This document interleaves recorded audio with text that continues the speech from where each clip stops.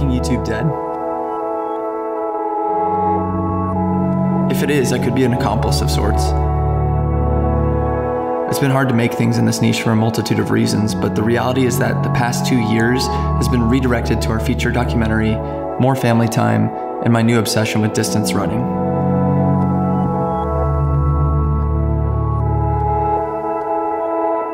Did I lose my zeal for it in that time? Did everyone lose their zeal for it in that time?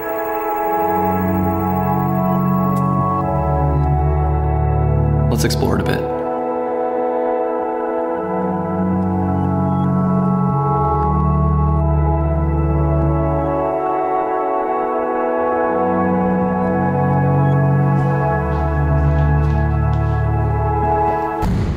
An anecdotal assessment of the realities of filmmaking YouTube.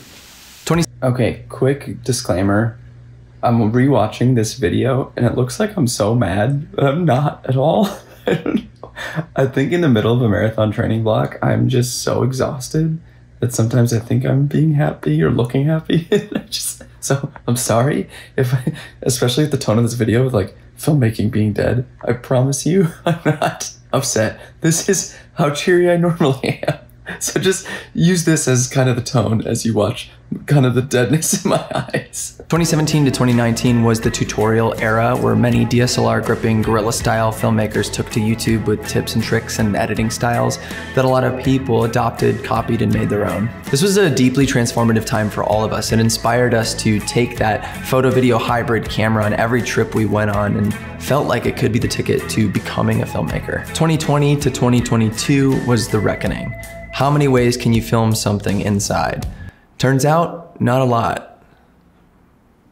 So many filmmaking YouTubers turn to gear reviews and a sort of do-it-at-home digital approach to keep their YouTube careers afloat. 2023 to now seems to be undecided. It's kind of all over the place. Obviously, the gear review stuff still exists, but it needs to be done with unprecedented detail, a perfect embargo time, with an expeditiously savvy approach. And even then, is that filmmaking, or is it just all of us filmmakers watching something and being entertained while not making anything of substance with that gear? Views are down across the board, subscriber count doesn't seem to matter much anymore, and it feels that everyone is kind of tired of the repetitive nature of the first two eras of tutorials and gear. Speaking out of experience, if any video had some level of quality, information, or interesting gear, it would do fairly well. But since so many filmmakers are showing up to the platform and trying to replicate the things that happened in the first two eras, those videos are falling flat and the audience seems to be immune to the redundancy. Let's look at some YouTube filmmakers who are seeing success on the platform as a case study for what's working now and why. Carlos Stigliano, commercial cinematographer and director of photography, taking us along his experiences on set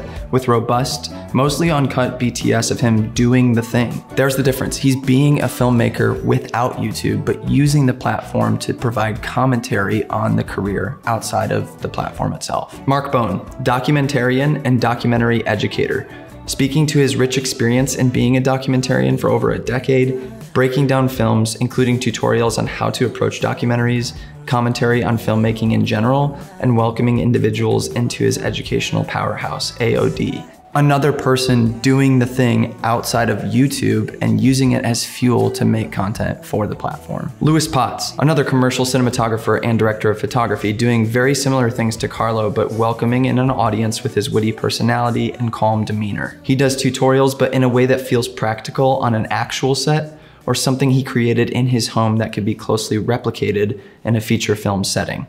Someone doing things. I'm not saying I'm any of these three people. I feel like I'm very different actually, because I don't do a whole lot of filmmaking outside of YouTube anymore. So who do I relate to?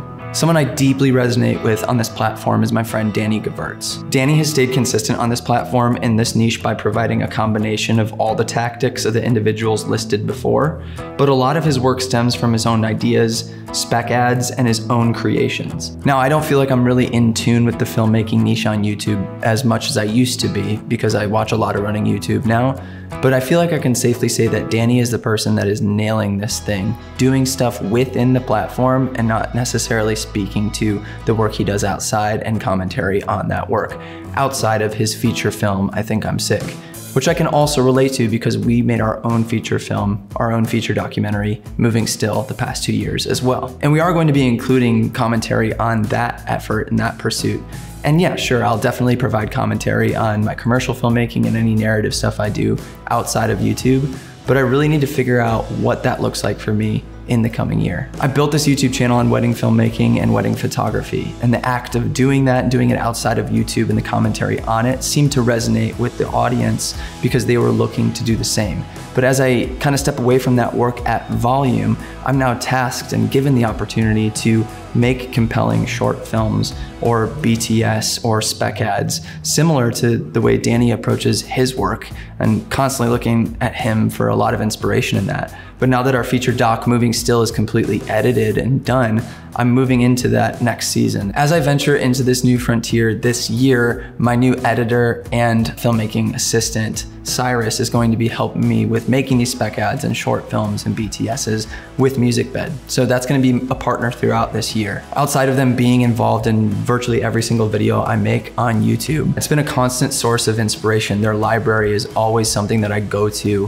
when I wanna pull emotion into my filmmaking. MusicBed is far and away the highest quality source of music for any filmmaking needs. We used it for 22 songs across our feature documentary. We couldn't imagine not having MusicBed in its library as a resource in editing Moving Still. Steven and I feel like we would have been entirely lost without being able to thread that kind of music within the plot as we edited it. With over 50,000 songs available on their platform, we didn't have to spend a ton of time digging for the right song. Rather, we found multiple that worked for one scene. Whether you're trying to start as a filmmaker on YouTube, going into weddings, trying commercial work, doing narrative stuff, whatever the case is, MusicBed will be your favorite resource in the process of making meaningful motion pictures however they manifest. Switch to MusicBed and experience what you can only find with their exclusive collection of music. You can sign up for a free 14-day trial. It's just linked below, first link in the description. Thank you to MusicBed for supporting my ever-evolving career. Now, when it comes to this new era of filmmaking YouTube, might I propose that it is one of creation? May I tantalize the idea of pushing us to make the things we've wanted to make? All of those years of studying the medium, understanding the tools, and practicing techniques for what? To continue to study the same medium and understand the small nuances of the new tools, practicing the techniques we've already practiced but creating videos with no substance? Now, while those rhetorical questions might be a conclusion of some sort, I recognize the irony of this video, me not making anything really original, but kind of just talking about the things that are happening in the space. But the reality is this is a jumping off point for myself, and I will be making original things moving forward, and I'm really excited about that, so I hope you get excited about that too. I don't believe filmmaking YouTube is dead, but I do think it's dormant in some sense, and to wake it from its dormancy, I'm going to need to challenge myself with my own proposition. What skills will I use to make something of substance? How will I use my voice to create films that mean something to individuals and move them to certain emotions or motivations in their life and art? I'm thrilled to step into this new era, and I hope that you join me in it. Let's revive it again.